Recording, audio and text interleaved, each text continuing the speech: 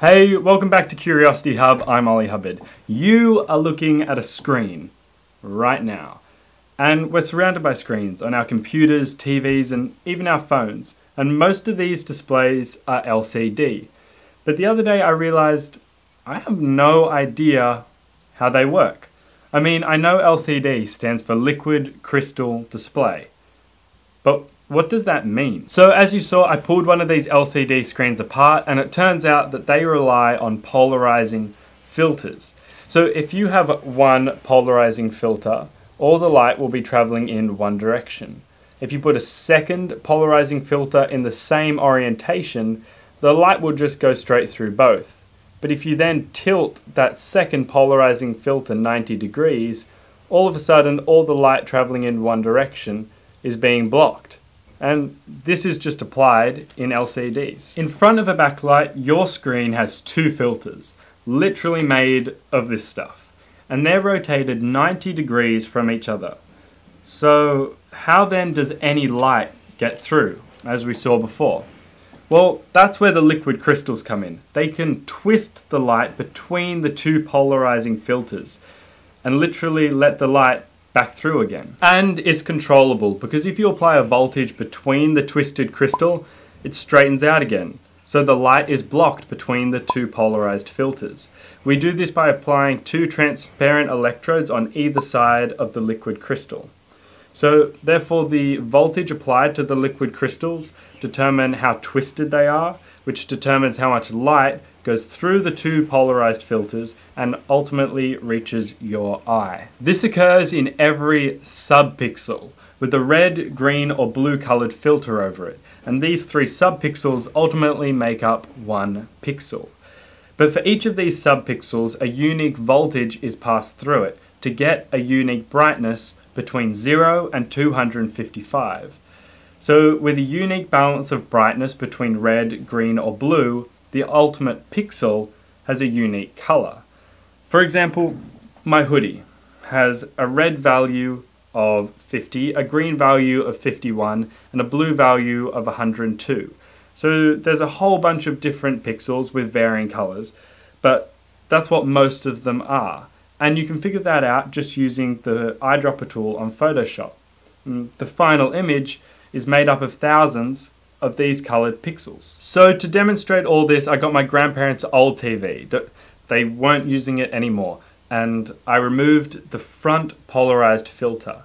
So don't be fooled if you try this yourself by the first layer, because that's just plastic, and it fooled me.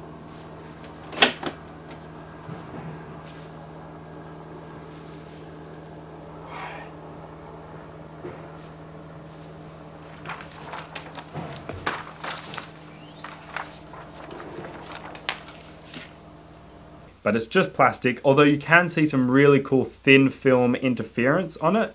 No.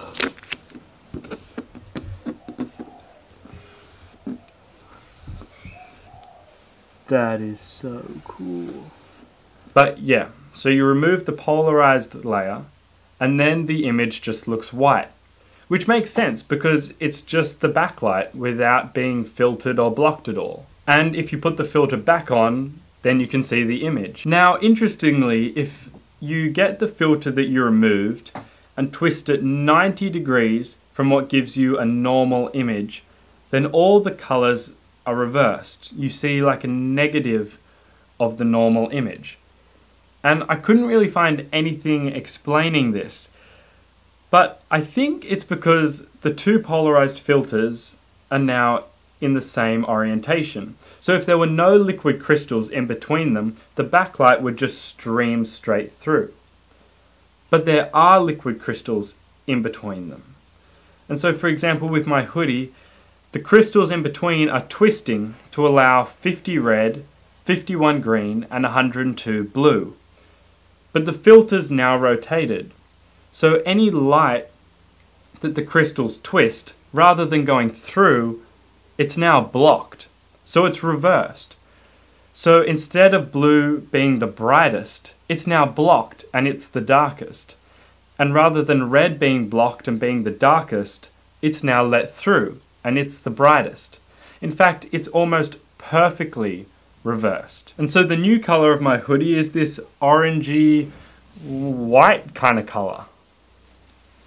It is a little hard to understand, but it's really good at demonstrating that basically this is just two polarized filters rotated 90 degrees from each other, and liquid crystals in between that just twist that light to adjust the final brightness. So now you can watch this screen and every other LCD screen and just appreciate all of those tiny twisting liquid crystals to bring you millions of colors.